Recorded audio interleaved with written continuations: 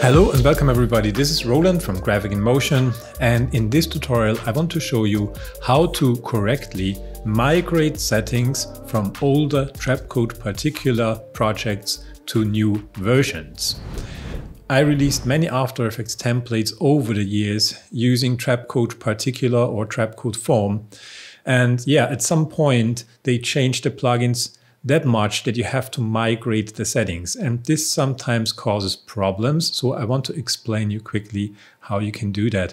And today we are going to look at this project. That's the Particle Splash Logo Reveal, one of my most popular plugins or templates that uses the Trapcode Particular plugin. Let's take a quick look just so you know what I'm talking about. And I already updated this plugin a few times, and I also updated it to the latest version of Trapcode Particular and After Effects. I will show you in a moment what this is right now at the moment of recording this video tutorial. But anyway, I just want to show you the process, how you can migrate settings so that you can do it on your own if you download a project file that was created with old versions of Trapcode Particular. So let's jump right into the project file. So if you download this from VideoHive, you will see all of these projects in here. So you see we have different versions, and it was actually created in 2015. So this is a really old version here using After Effects CS5 and Trapcode Particular version 3 at that time. So I would not recommend that you use these old versions only if you are still on these old systems. So only if you still work with CS5 and the old Particular version. If you want to migrate to the current version, then always choose the latest or the most up-to-date version that you can find. And in here you can see that I already updated to After Effects CC 2023 and Trapcode Particular version 2023. So this is the updated version, and this is using the current versions of After Effects and Particular. But if you have something that is, for example, from last year or from 2021, so depending which version was originally used to create this project, I will show you two examples how you can migrate the settings of Trapcode Particular without getting crazy.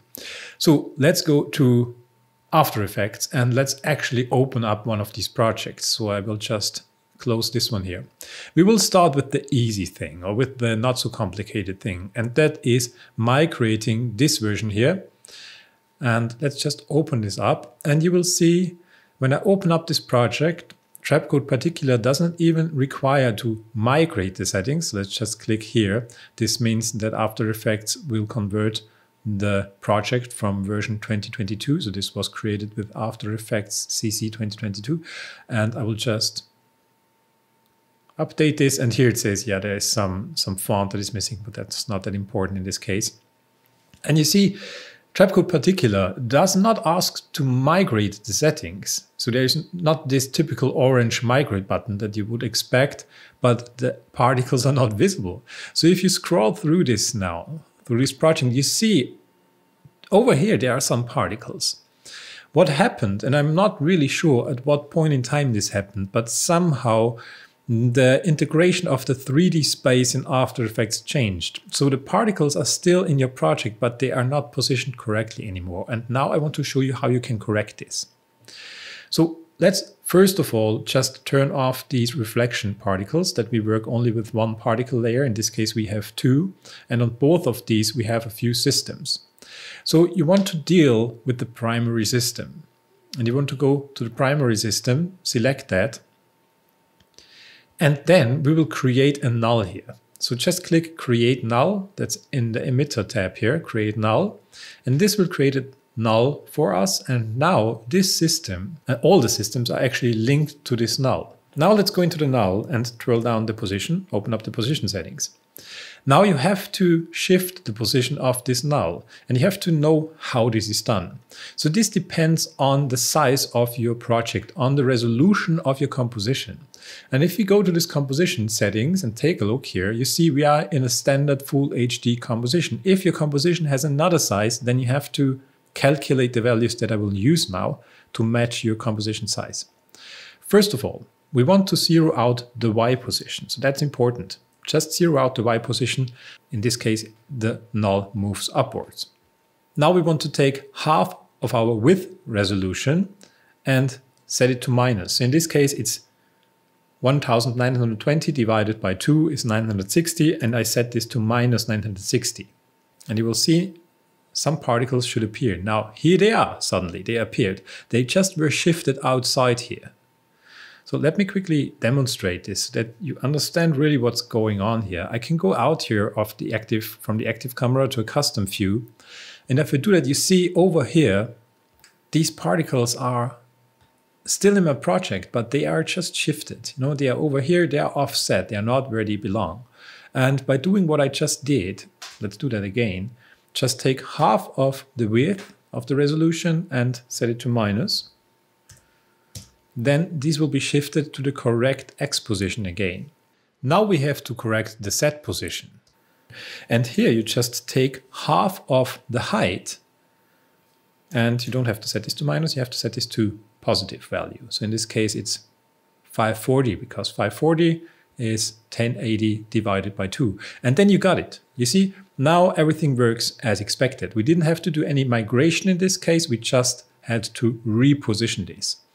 And we can do the same here now. So if you have another system in here, you do not even have to type in these things. You just go to your other system. Let's activate this for now. Then go to our show systems and use the primary system. Open up the emitter settings, and now you can just link this to the null that you already created. So just link it, and this will jump into place and everything is fine. Then you can save your project, a copy of this project, that you do not lose the original one, but you see now the template works again. So this is the first example of correcting a Trapcode Particular project. Now let's take a look at a little bit more complicated thing. So let's go to open a project. And this time, I don't want to save this now. This time I will use a bit of an older version. So I will use this one here that was created with CC 2021 and with version 5 of Trapcode Particular. So let's just select this one and open it up. And you will see the difference here is that Particular says we need to migrate the settings. So let's open this up, or let's click OK.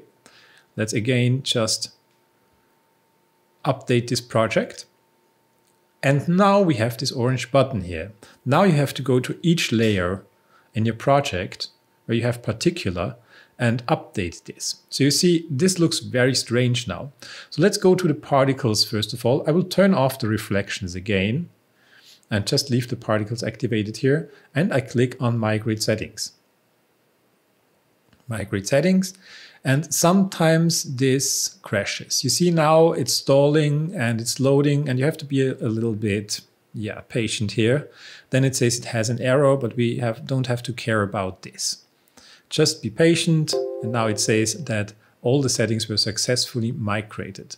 The problem is, it thinks that it migrated all the settings successfully, but in my experience, sometimes it did not. So now let's wait again until this Effect Controls panel layout here updates, because now we will get this standard layout, as you can see here. Now we can see the settings as we are used to. Now let's go to Show Systems and let's go to the primary system here. So first of all, somehow the primary system is now visible. It should not be visible in this case, but this is very specific for this project, so I will turn it off because I know that it should not be visible. What I have to do now is I have to check my emitters, because during this process of migrating, sometimes the emitters get messed up. And if I take a look here, this one is okay. I know that this one should be set to layer. And that's a bit of a problem if you're not familiar with the project that you are migrating. So in this case, you just have to contact the guy who made it and ask whether he can help you out. In my case, I know what these settings should be because I created this project. But anyway, I want to show you how you can do it. So in this case, you see the emitter was changed to point. But I know that I do not need a point emitter on the system number 2. What I need on system number 2 is emit from parent system. So we have to change that, and we have to make sure the parent system is the primary system in this case. Then I will go to the next system and check the emitter. And you see here it's also changed to point, which is not right because we need layer. All of these are emitting from this logo. So depending on what you have, on what your project is doing, you can think a little bit logic and can think, okay, where are my particles coming from? Are they emitted from a special layer? And then you can figure it out maybe on your own, what layer or what emitter type you need. Again, system number 4, same problem.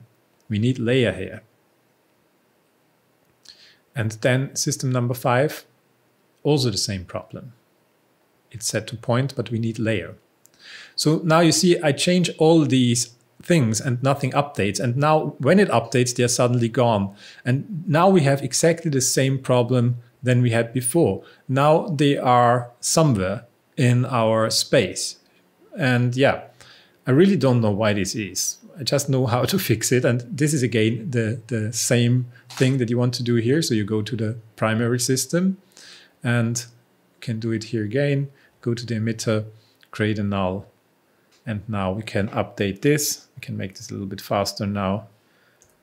So let's take this here, position, set it to minus half of the width, 0 on Y, and 540 on Z. And this should place them in the right spot. So this is how you can migrate the settings, especially for this project, but I hope that this also helps you when you run into problems with other projects and that you can figure it out on your own. Of course, we would have to do the same now for the reflection particles. I want to mention one thing. I know that there is a plugin available, and let me show you where I can find this quickly. Yeah, right here. There's a plugin available that allows you to migrate multiple instances of Particular at once. And you can find it here on the Maxon support website. And I will link it in the video description that you can check it out. And this is a script that you can run on your project. So if you have a lot of different layers where Trapcode Particular is used, and you do not want to go through each of these layers and do this migration by hand, you can use this one here to migrate multiple instances in your project, and you can follow this instruction. I have to admit, I did not try this out because in my projects, Trapcode Particular is usually only on 2-3 layers, not that many. Okay, so this is it. I hope that this was somehow helpful and that you can now migrate your Trapcode Particular projects and can still use it on new versions of After Effects and of course on the latest version of Trapcode Particular. So thank you very much for watching, and I really hope to see you soon. Goodbye.